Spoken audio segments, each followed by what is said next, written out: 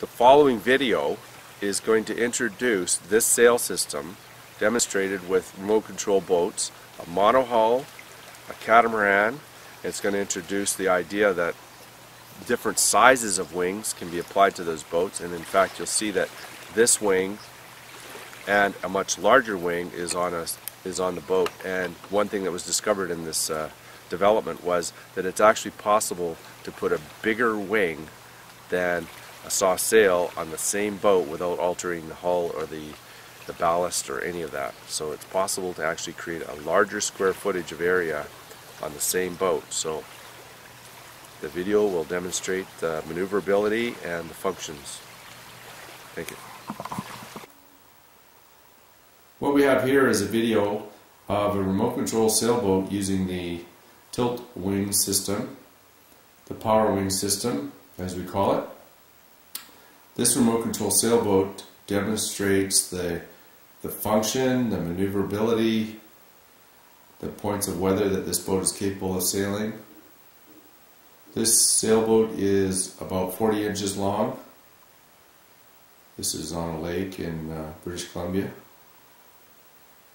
And what it shows is how the boat maneuvers back and forth on beam reaches, as it is now. Just demonstrated a downwind jibe.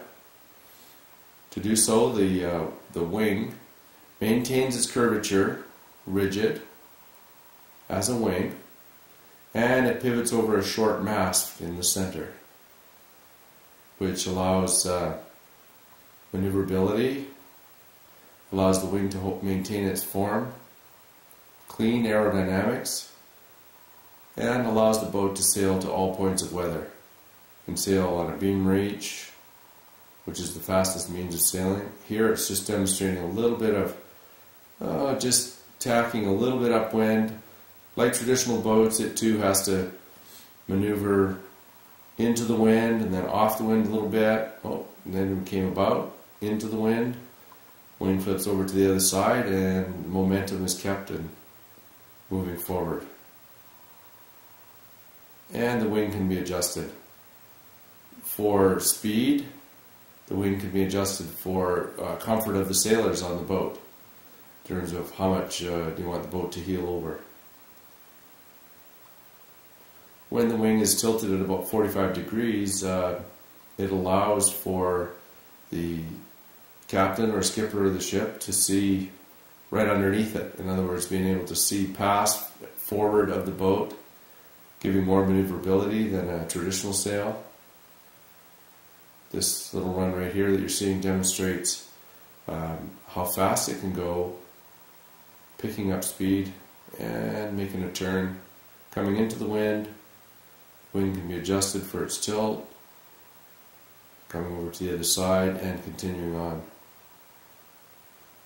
making a nice upwind turn without losing any upwind position. And just again, fine-tuning the steering. Remote control boats can be a bit of a challenge because of course you can't sense or feel the wind from the perspective of being on the boat. So like all remote control boats, there's a bit of a challenge with getting it to go where you want to, when you want to, and in all of the different directions. And just playing with it a little bit there. Turn upwind.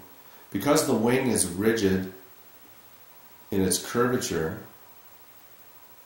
the in-irons that is experienced with all sailcraft is minimized. The ability to point to windward is much greater. And there's a downwind turn. And again. Now, just getting into position here to do a little downwind run.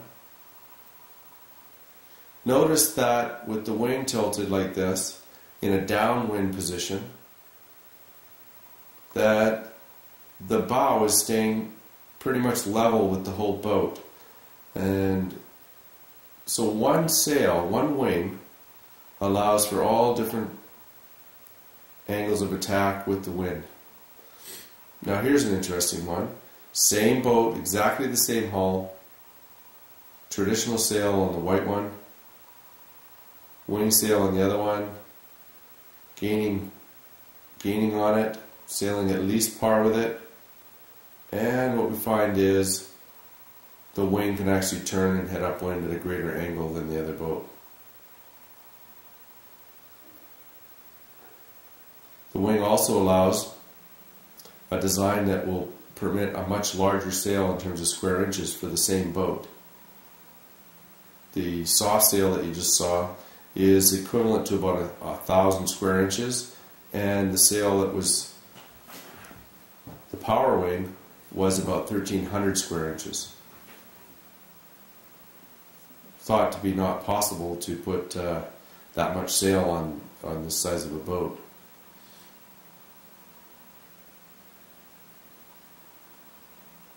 Here we go. This sail is bigger than the previous one, the one that's yellow and red.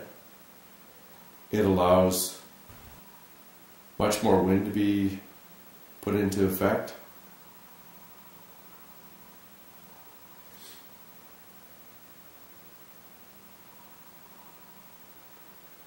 Same movement, same mechanism. Engineering and fine-tuning, of course, could maximize the efficiency of the wing. The materials used on a full-scale boat, of course, would be, by ratio, would be much lighter than a model of this size. So some of what you see in terms of the boat being heeled over is just simply because of the weight of the wing. And again, we're making a downwind run. The one wing can take the place of a mainsail and a spinnaker.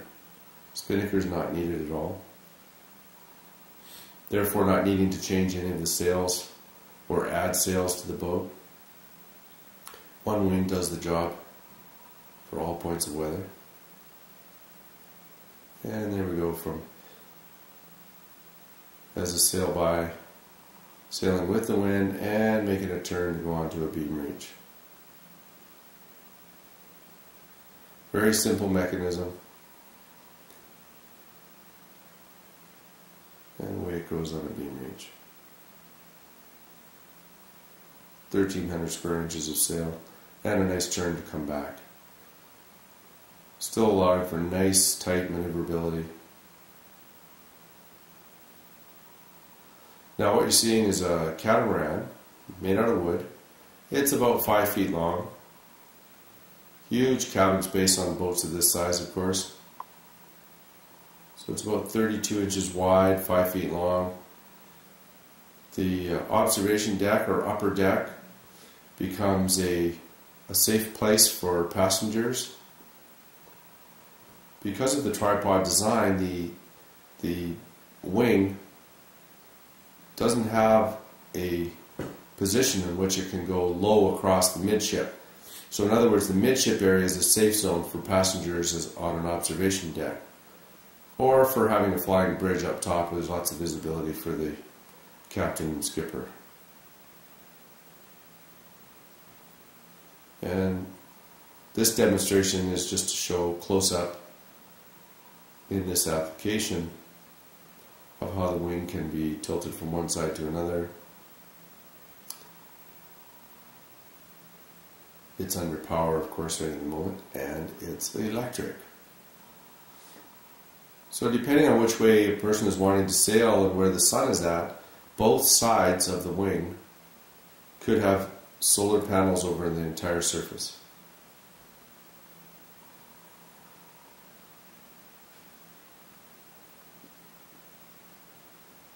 Giving a huge amount of electrical capacity for this boat.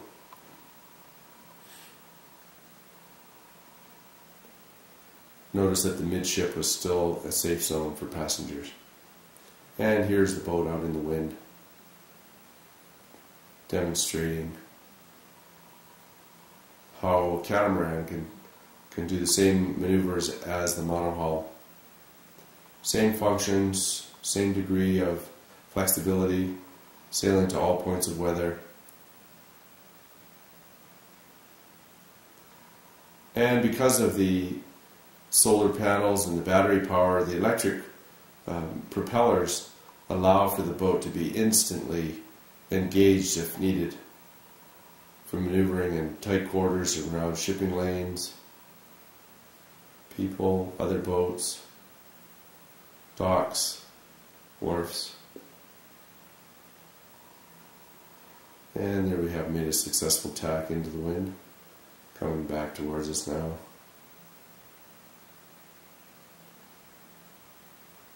Of course, in a high wind situation, the wind can be laid horizontal, creating just vertical lift.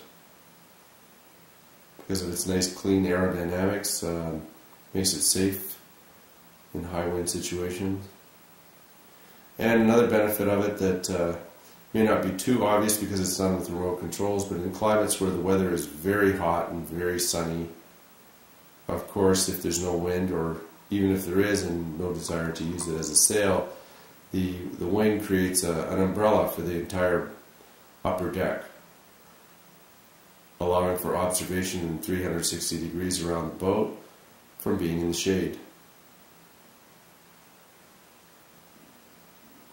Or I guess the other situation is if it was in a rainy environment, it creates an umbrella for the people on the deck.